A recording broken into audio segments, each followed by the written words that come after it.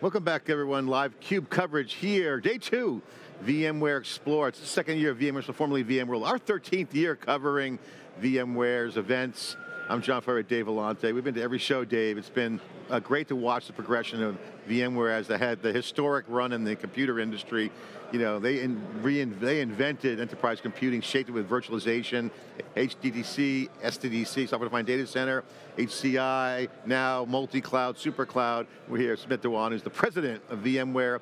Great to see you. Thanks for coming back on theCUBE. Well, thanks for having me. Yeah. Sumit, you gave a talk. We were at the analyst briefing before the event started, and you said, okay, here's what we're doing, here's our go-to-market. A lot of changes were in the works, efficiency and simplicity. You guys have simplified the story for VMware, given the portfolio. What's been the reaction like? Your keynote was awesome yesterday. We saw that going on. What was the reaction? Are people surprised, happy, expecting it? What was the reaction to your news? Yeah, I think there were 2 or 3 things we learned as positive surprises. Number one, the interest in the generative AI is, I had Rajiv Khanna from Aon. I thought he said it quite well. We're excited but cautious. So there was a lot of excitement reinforced about what we are bringing forward with private AI. And secondly, we didn't want to tell the world that, hey, just like all we're doing is generative AI. Of course, we have a role to play as part of multi-cloud to enable sort of generative AI, but we have to keep pushing forward our multi-cloud portfolio. And so it was good to see products like NSX Plus, vSAN Max, Lifecycle Services, Tanzu Application Engine, things that we did to enhance the multi-cloud portfolio were well received. Almost feel like, we could have talked a little bit more about sort of the basic value proposition of software-defined data center because customers are still on that journey towards multi-cloud. But there was excitement on both fronts, and people like what we announced. It's interesting, we've been talking to a lot of people in the hallways, and one reaction, I'd say 7 out of 10 customers that we've talked to, just straw polling, we're all excited and very confident about the direction of the supercloud, multi-cloud vision, we call it supercloud, because they can see that future in their career and the environment that they want to run. Not just have a collection of things, but like run something across the clouds and operate that. And then about 30% were like, no, I'm focusing on-prem. So either way you win, because the on-premises story is better now than it's ever been because of the AI data IP focus. Yeah. It's almost a gift. I think generative AI, I truly believe that for enterprises, this private AI concept is going to be important.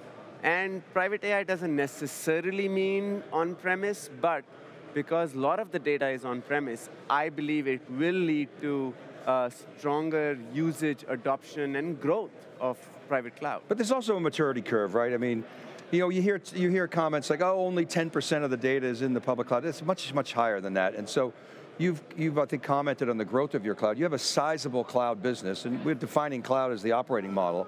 And so we're reaching a balance, if you will, and sort of maybe not a full equilibrium, but definitely more toward a balance across clouds. And that's where, to your point about career paths, people, they want a future. And we've been talking to a lot of customers here that they're all in on VMware. I mean, in a big way.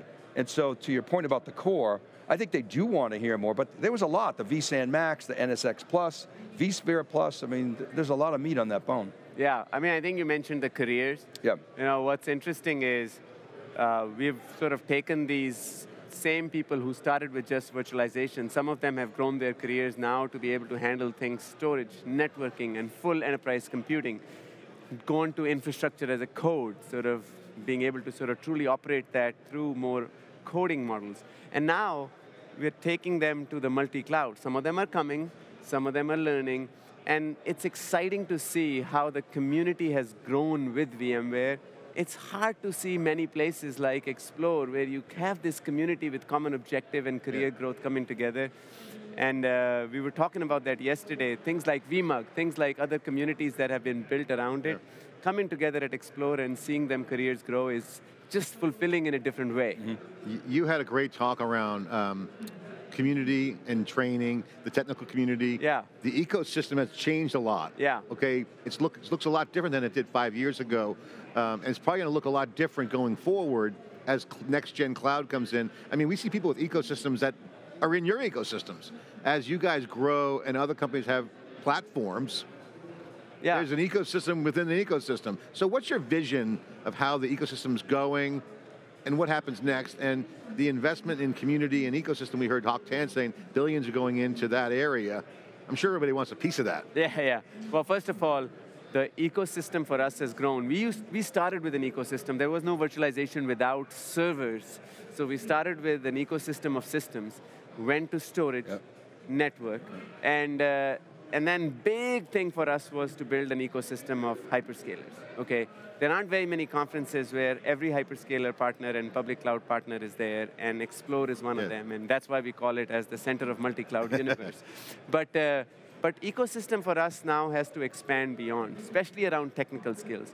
One thing that we haven't done as well is to enable, coming back to this career thing, we have sort of really held the information, just go make the information on multi-cloud disseminate faster into our community. We could have done better. Okay, so we're investing heavily in it, coming back to some of the investments that Broadcom has committed to make. That's part of it. Okay, we don't want to run all of the services that we build as a P&L, and as a result, keep the IP and knowledge that we create to ourselves and only available to the ones who purchase it. We want that to be disseminated without a P&L, and that's the objective, and we're hoping community benefits from it, and more importantly, that leads to successful adoption. When you think about Tanzu application engine and the direction there, where do the developers come from that are going to take advantage of that? Is it the traditional cloud developers? Are they coming from traditional IT? Is it, again, kind of back to career paths, and what is VMware doing to facilitate that? Yeah, listen, the developers continue to be in shortage, okay?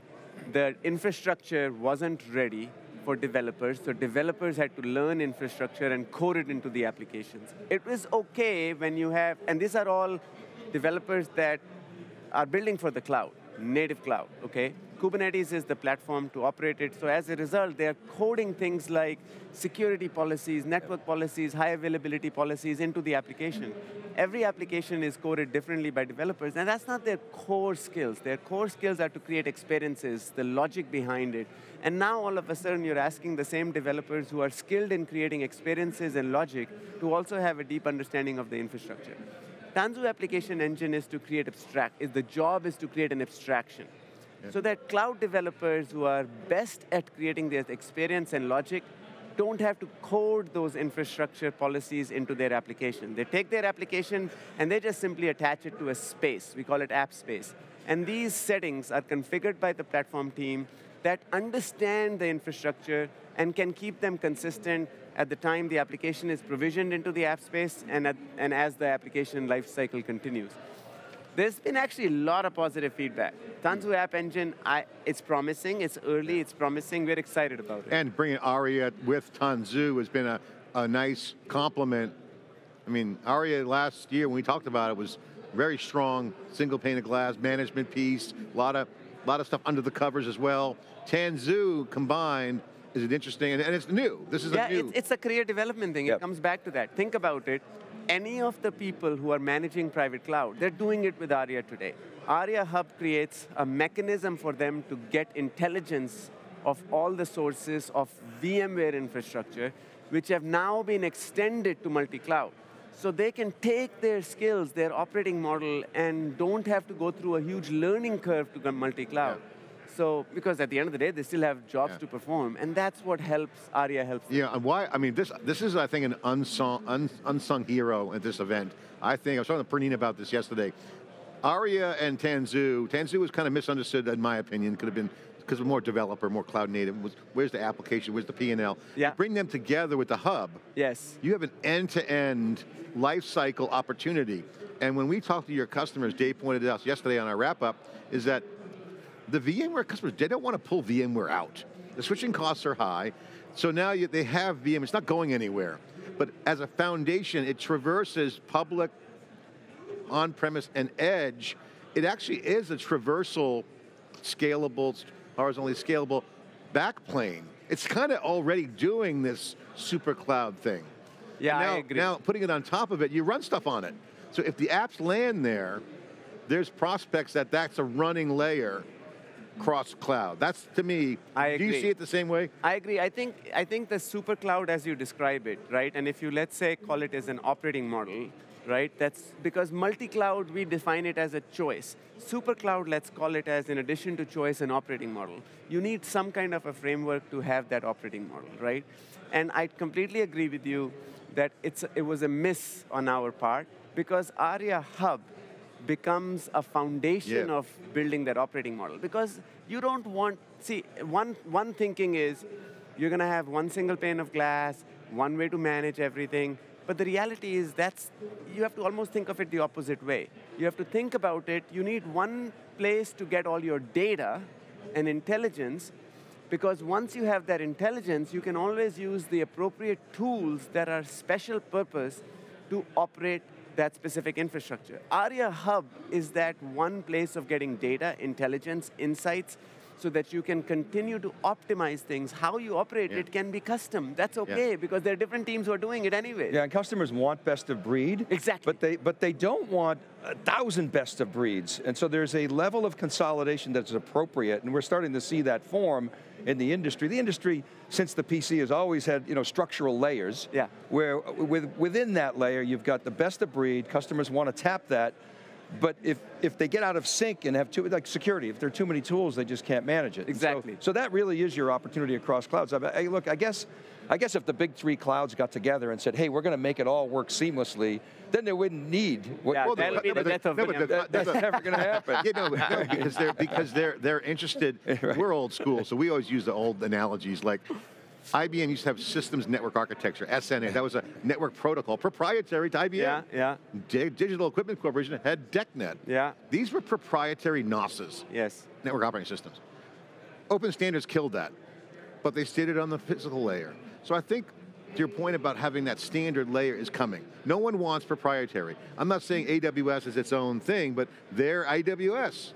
If the customers say, I got multiple things and they're not working well, the clouds have to align or they'll lose their customers. That's their innovator's dilemma. Totally agree. I mean, I think to some extent what you've defined as super cloud, right? And I see it as an extension of multi-cloud because it's an operating model concept. To some extent, you have to enable that, right? And there are only two ways to do it. Either everyone adopts the same standard or you abstract, okay? And we believe at this stage, given there is a competing interest from various parties, even when you have a single standard like Kubernetes, the gap is so high that you need a layer of abstraction. Okay, and that's what ARIA and Tanzu are about. Yeah, and I'm excited by this because I wrote a little quip on my Facebook page. You put a little quote. Beauty's in the eye of the beholder. Okay, and we were talking about this on theCUBE years ago, Dave, that we felt that people should customize their own infrastructure, and DevOps was the beginning of that trend. I'll make my infrastructure programmable, the devs can do it, I'm not going to take what a vendor says I have to do. The choice was in charge of the developers made the choice. So with AI and what you guys are proposing, Dave, this could be the first time ever where you have literal personalization options for the company to roll their own abstraction. So why wouldn't I want to control my own destiny? With my environment, and I'll write my own abstraction. Because DevOps is basically, they're coding everything. The domain-specific AI. Exactly. So they're already doing this. So if I'm a financial bank, I've got my own unique things I need.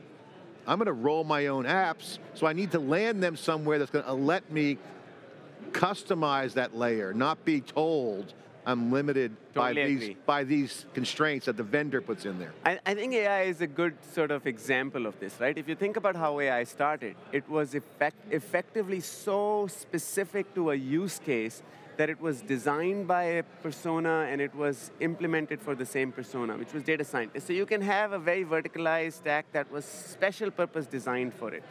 But now with generative AI, that's a little bit different. The use cases are broad, they're enterprise-wide, and there are multiple of them, and that's where abstraction becomes critical. That sort of is a very similar sort of, if you want to extend the world of super cloud now into maybe a super cloud for AI, that's effectively what we are enabling with our private AI foundation. How about the data play? Because I agree, you got the right vision on cross-cloud, multi-cloud, super cloud, whatever you want to call it. With the vSAN Max, you've now got this ability to disaggregate storage, separate compute from storage. Your data play, VMware has not been thought of as a data play. Does this change that, either through partnerships or direct IP that you develop to make it more attractive to bring AI to VMware? Yeah, listen, we're going to always on the data play have both components, because what we're learning is, at this point in time, and it's similar to language models to some extent, right? If you think about generative AI, you're going to need a language model, you're going to need an infrastructure, you're going to need a vector database, and you're going to need all the AI tooling. What we have done with our private AI foundation is given you choice on language model, given you choice on systems, and then given you key components needed for you in the middle as a layer of abstraction between the two. That includes a vector database, okay? As private AI foundation, that includes a vector database. We believe it's going to serve many common use cases that these language models can run, like customer service, source code development, et cetera. But listen, there are going to be highly customized, industry-centric use cases, and certain language models that our vector database may not have feature function to use. So as a result, we will have a partner ecosystem that you can choose to use as well. It's not like we're going to close our system and not allow you to use AI tooling or AI ops or vector databases from other ecosystems just because we have provided our foundation. And that's what we will pursue. We will keep learning, just like we have done with vSAN to vSAN Max. We provided more and more options for more and more workloads. We are going to do the same thing for more and more options as part of our system for more and more language models. That's our journey forward with data. But I see another opportunity that's emerging for instance, a managed service that is a data play. So I'm hearing you're going to provide the tooling, kind of like AWS would. You're not necessarily going to build that managed service, but that's an opportunity for partners. That's right. Actually do that. Well, we introduced a managed service program, okay, for our partners, as well as any of our customers who are saying, you know what, we want our infrastructure to be run as a cloud, as a multi-cloud, super cloud, but the skill set required for us to go through with that transformation and run it that way is not there. So now we have our managed services partners who do it in consistent VMware prescribed way that is best practice to get the best costs and security. Yeah. The same managed services, we envision the partners, because it's built on a similar technology platform, to extend to the Gen AI workloads as well, which is great for customers and for our partners. And they can go vertical, and the GSIs can go crazy. Exactly, exactly. Well, you guys had done a great job. You guys reinvented enterprise compute. VMware did it. Very historic. It'll be in the Mount Rushmore of tech icons in Silicon Valley. As this chapter closes, Broadcom's going to open up another chapter. We expect it to be more of the same, but with a lot of change. We think VMware could reinvent the future. That's what Jensen said yesterday. It was a nice moment on stage where Jensen, the CEO of NVIDIA, and Raghu, almost two kids growing up together. Look what we did. Smiling. Icon. Hey, we got some nostalgia. I mean, those giveaways were pretty phenomenal. Yeah. I'm sure they're going to be on eBay for 10 grand. I'm going to get 10 grand for those things. I think I might have one. But you guys know I/O, you know the data center. That LLM stuff and foundation is going to drive a lot of new change. You're real prepared for it. In your opinion, because you've been doing a lot as president, I've seen your work. You've done a lot of work within VMware, getting things set up, and now this new opportunities ahead of it. How prepared are you? Because you got simplified the portfolio, you changed some of the go-to-markets, you've got the pyramid, you can segment the market, a lot of great blocking and tackling, chopping wood, carrying water, setting up. How set up are you for the next gen? Because to us on the platform side, we're very bullish on VMware. You trim some things around, but the core engine and the install base, the positioning in the marketplace, really in a pole position at this next journey. We appreciate what do you think? How prepared do you think you guys are to go to the next level? I feel bullish about our core. We have continued to simplify, streamline, and we have a line of sight on where we are headed, and we are making incremental progress. We are excited about our Tanzu. And we still have work to do, okay? We want customers to adopt it fast. We want customers to love it. And I think on generative AI, we have tons of work to do, okay? It's early innings. We think our direction is right, but we are going to learn from customers. So these three things, to some extent, all intersect to make that super cloud happen. There are certain areas we feel great about, but this work in our industry never stops. Staying still means falling off. A lot of people are talking about the whole next chapter, and we see it very clearly. It's going to be the VMware lining up in the marketplace, driving results. there's clear mandate from the new Broadcom, the new owner, to produce results. It'll give us more focus, Yeah. you know, it'll give us more focus. Not that we don't have any pressure from our investors today, there always is. But listen, after an event like this, Yeah. where there is a significant investment going into the company, it means we will be on an even sharper edge in terms of delivering innovations and making our customers successful. Yeah, and you got great business units set up to do that. I think you said you're putting the wood behind a few arrows. Yeah. Very focused execution. Yeah. I mean, listen, focus is important in our industry. There's too many sort of shiny balls we can touch. So we stay core to infrastructure, and we stay core to multi-cloud, and we just follow where the applications take the multi-cloud. Generative AI is the new workload, so we're extending the infrastructure towards it. But as a company, we are focused on that, and that's going to be important, and we are actually happy that that's the North Star that Broadcom sees as well. Sumit, thank you for coming on theCUBE and sharing your perspective. Congratulations on a great event and all the success you've had, and looking forward to catching up in next quarter or so and following up. Same thing, thank you for having me. Sumit here in theCUBE, president of VMware, bringing it down 13 years, day 2 of 3 days of live coverage. We'll be back with more coverage after the short break. You're watching theCUBE, the leader in tech coverage, and SiliconANGLE, extracting the signal from the noise. I'm John Furrier, Dave Vellante. We'll be right back.